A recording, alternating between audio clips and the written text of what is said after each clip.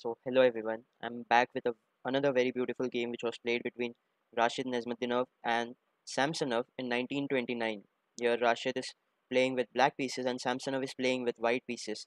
The specialty about this game is that this game shows why quality matters over quantity in chess game. So, let's start with it. Game starts with e4, e5, knight to c3, knight to f6, and here Samsonov played pawn to f4, and here Rashid replies with d5. Pawn takes on e5, knight takes on e4, and after that knight f3.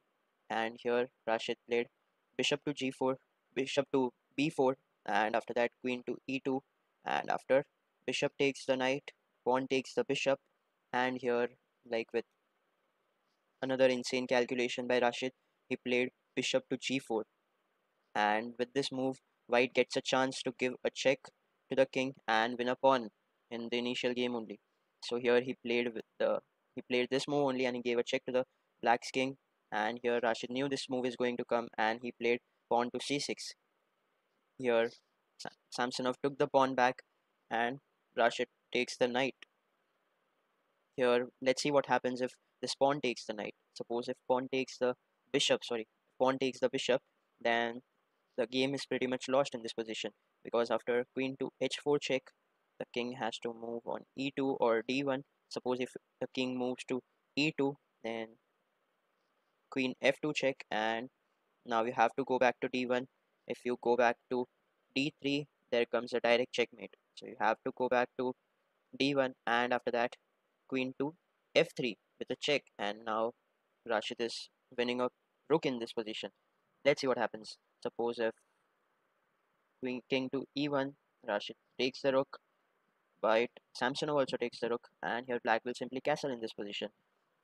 Now, if you see material wise, black and white both are equal, but here white has like two isolated pawns, two pawns in same file.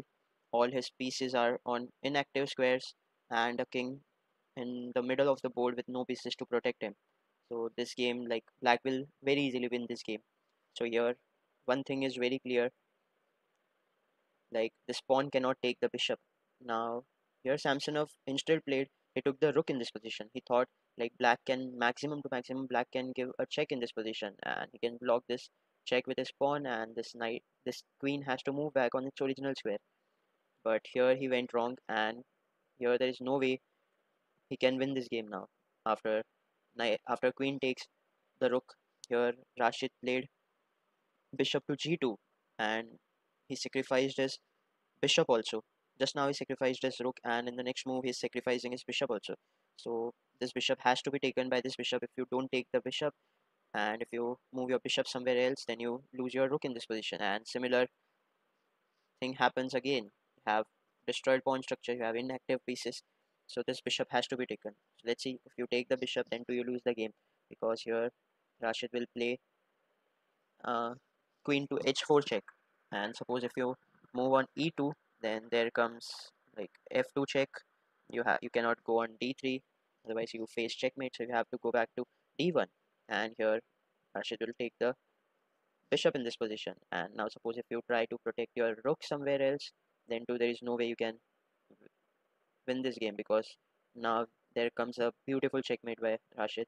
He'll give check to the king from f3, and the only way to protect from this check is you have to place your rook in between the check, and after rook to e2, Rashid can give another check on f1. Again you have to place your rook in between, and now knight to f2 is a checkmate. Like pretty sharp calculations. So in this position the best move for white is king to d1, but this also doesn't matter because now Rashid will give a g4 check, and again you have to come on e1, and now we'll simply castle. Now suppose if Samsonov tries like something, he has to protect this knight anyhow. Suppose he plays something like rook to g1, then Rashid can give a check, and after you come on e2, there comes another check, and you have to go back to d1. And now either of the pieces is going to lose either of the piece, and you will face checkmate in this position. But now let's see if after castle, if he tries of giving away this bishop, and he and he thinks of playing with his rook. So let's see what happens here. Black can simply take the bishop, and after you take the pawn, now here uh, another very beautiful move comes, which is pawn to c5. Now you are blocking this diagonal. So here, like, black doesn't have any good move. White doesn't have any good move. He cannot move his rook anywhere. He cannot move his bishop anywhere. The only good move I see over here for white is rook to b1. Like, your queen is also attacking this knight, and also the rook is attacking this knight. So this has to be protected. And after after knight to c6, here, like, queen c7 can be played, but this is also losing. Here black can sacrifice this knight also, and he can take the pawn in this position. So here white has to take the knight because he doesn't have anything else. So if he takes the knight, then there comes knight to g3. And how do you protect this checkmate now? There are no ways to protect this checkmate. Like, suppose if you play rook to f2, then there comes queen to g1 check, and after rook to f1, there comes a checkmate. So yeah, Rashid's calculations were like on another level. He did a very great calculations over here.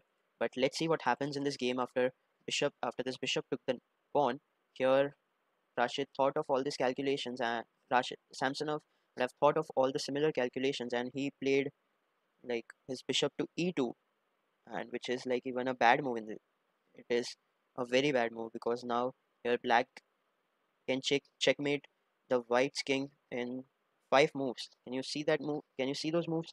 Like, here black will simply give h4 check firstly, and after this king cannot come over here. The only place for the king to move is d1, but after knight to f2 check, there the king moves on e1 again, and after knight to d3 check, there are double check on this king, so it has to move back to d1. But here Rashid played queen to e1, so this king cannot take the queen because this knight is protecting the queen. So the rook has to take the queen, and after that knight to f2 checkmate, forced checkmate. So now you can see the pieces of black in over here. Here black has one rook, two knights, and a bishop, and in comparison to that, white has a queen. He has two rooks and two bishop pairs, but still he's losing this game. This is why I said in the beginning of this game that quality matters and quantity doesn't in chess. So yeah, this is it from this video. Please like my video. If you want me to make video in any other chess game, then comment down the chess game below. I'll definitely try to make video on that chess game also. And do subscribe my channel. Thank you. Bye bye. See ya. Take care.